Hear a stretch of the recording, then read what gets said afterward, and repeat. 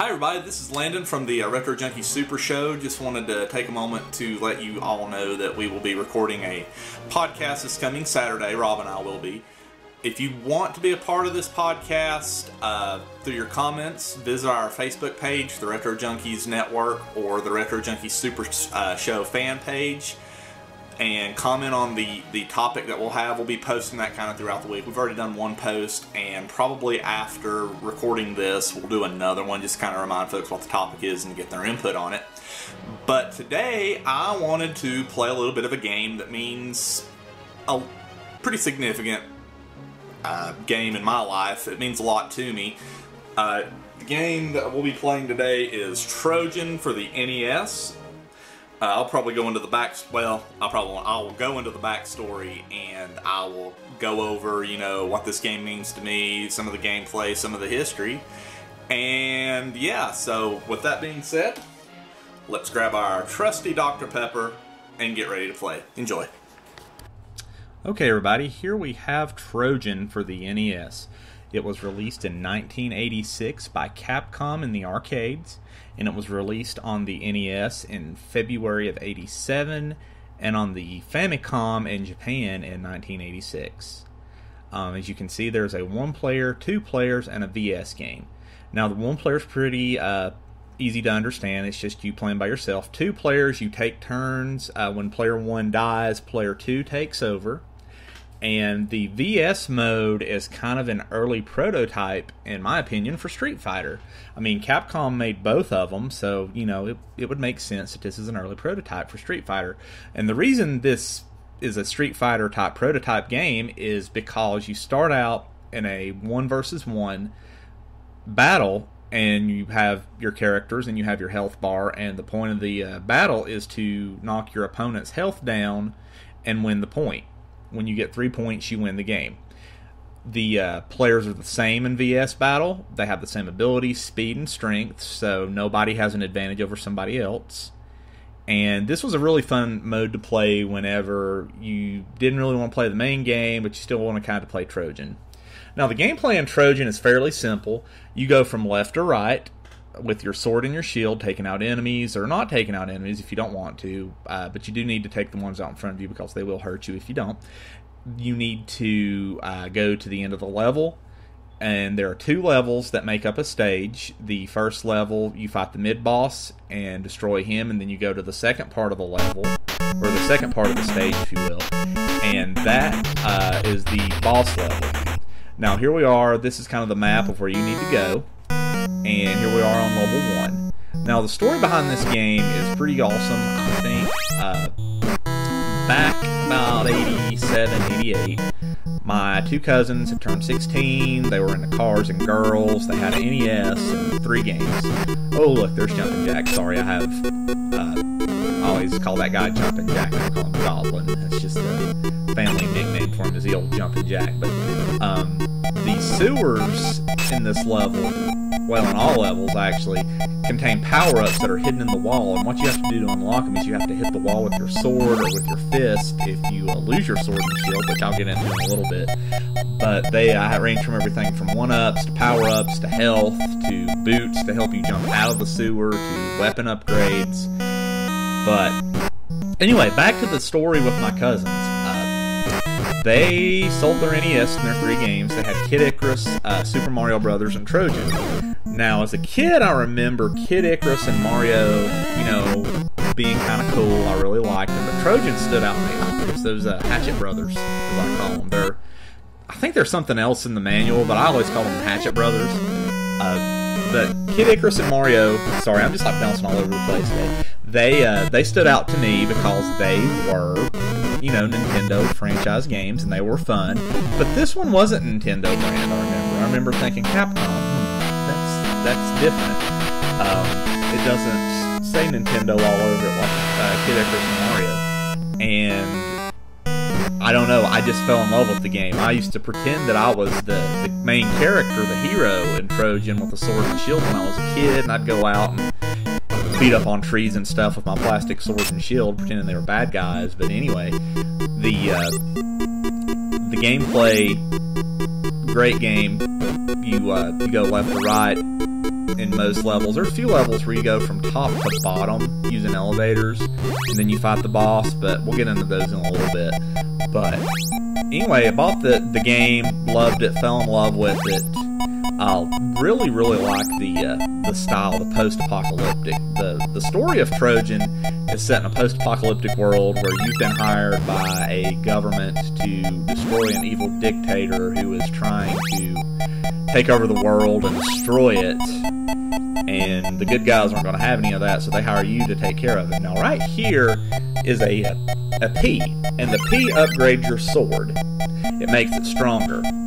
The upgrade for the sword is almost essential in this game, I think, if you want to breeze through it. I mean, you can play it without the upgrade, that's fine, but what the upgrade does is it takes more health off of the boss battle fights when you fight the boss, when you hit him. And we're getting ready to come up on a boss fight. I believe the guy's name is Iron Knuckle, and what he does is he throws knuckles at you.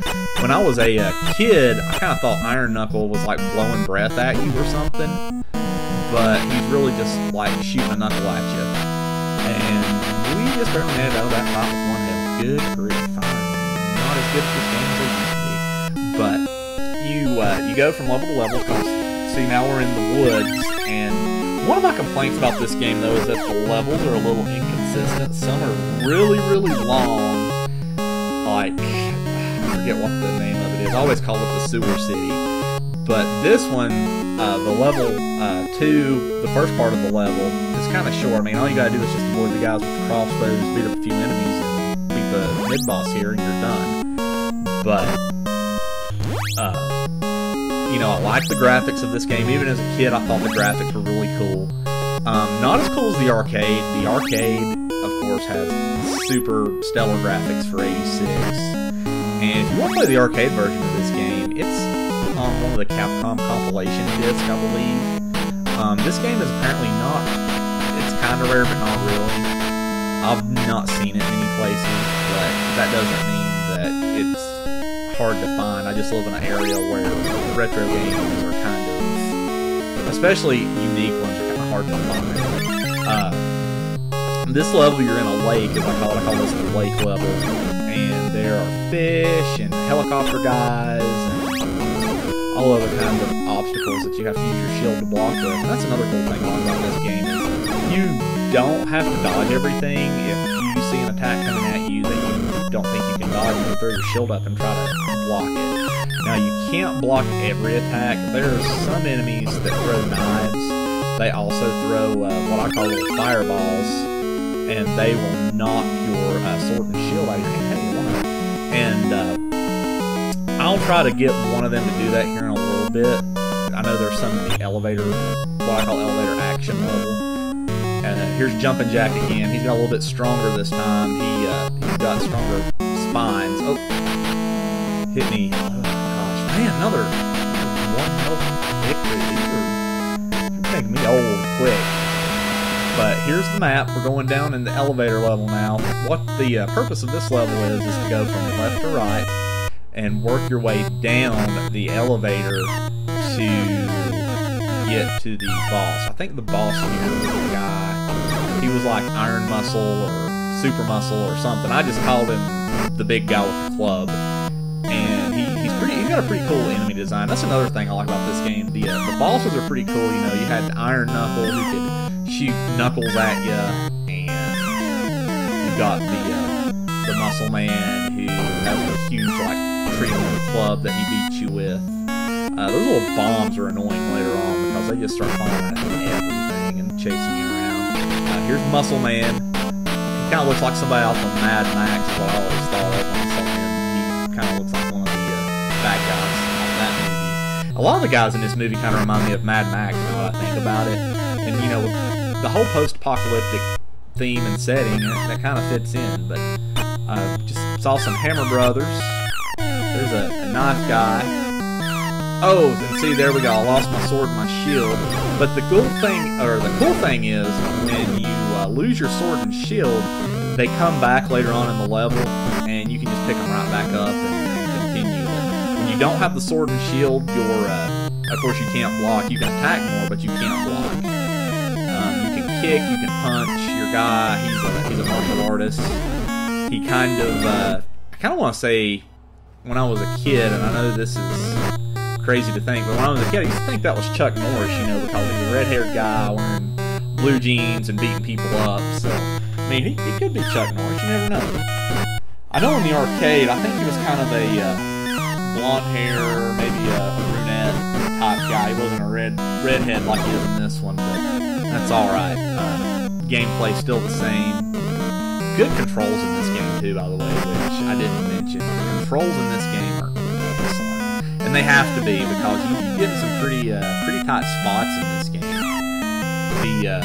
The number of enemies overwhelming you, the boss fights, all that, they need to have pretty good play control. And as you can see, I didn't mention this before, but I've lost my power-up on my sword, and that's one thing you don't ever want to do in this game if you have the power-ups is die, because you'll lose all of them. But had I kept that power-up and made it to the next level, I think, what I call the sewer city, you find another power-up in one of the sewers, and it either triples or quadruples your sword's power. I can't remember off the top of my head. But I know you can take the final boss out in about 3 or 4 good hits.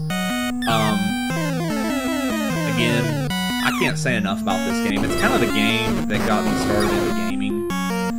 It and Kid Icarus and Mario, again, those 3 will always hold a special place in my heart. I don't know, I just always liked this game. I thought the concept of a dude fighting with a sword and shield and just kind of fighting for justice was a neat idea and a neat idea for a game. And Trojan just kicked my butt. This guy's Trojan. This is who the game is named after, which I've never understood why it was named Trojan. I mean, he's a cool enemy and all, but I don't know. It's a cool name for a game, by the way, but I don't know why you would name it after a mid-boss. That'd be like naming the next Metal Gear game Metal Gear Sniper Wolf, which I would play. I mean, I don't know anything against Sniper Wolf. Here we are trying to beat Trojans. I think this is going to go to the bitter end, man. We're neck and neck here. Oh, come on. Quit turtling. There you go. 3 more hits. 3 more hits. Had I had the power up, it would just be like 2. Oh, I hit him. He hits me. 3 to 2. 2 to 2. Oh, come on. Come on. Oh, no. Why? But anyway, that's Trojan. Great game, great gameplay. Can't say enough about this game. If you have a chance to pick it up, please do so. I know my cousins, you know, I've always thought they had really good taste in games, and this just kind of cemented that fact. Trojan did to me. I love this game. I can't recommend it enough. If you can play the arcade, play it. If you can play the NES, play it. I mean, they're just really solid action games. They're not deep. They're not going to have a profound story or anything. But if you like an 80s type story where the good guy's just out correcting all the wrongs and all the evils, then Trojan's the game for you. Alright folks, so that's Trojan for the Nintendo Entertainment System. I want to thank you all for watching, and as always, be sure to check out the RetroJunkies.com, the Retro Junkies Facebook page, the Retro Junkies Super Show fan page, and all the other shows that are a part of the Retro Junkies network. You know, this is a great network of informative podcasters and game enthusiasts. We like to get together and talk games, you know, in a family-friendly setting. We try not to curse, try not to do anything vulgar, so, you know, you can bring your kids along if you want them to kind of learn the awesomeness that is retro gaming. Want to thank you all for watching, listening, and supporting the network and the Super Show. And again, this coming Saturday, we're going to try to record a podcast for the Super Show, and your feedback is greatly appreciated. I just want to thank you again. Comments, likes, all the pandering for good kudos is welcome. So anyway, I thank you again, and I'm going to go eat some lunch now. Enjoy.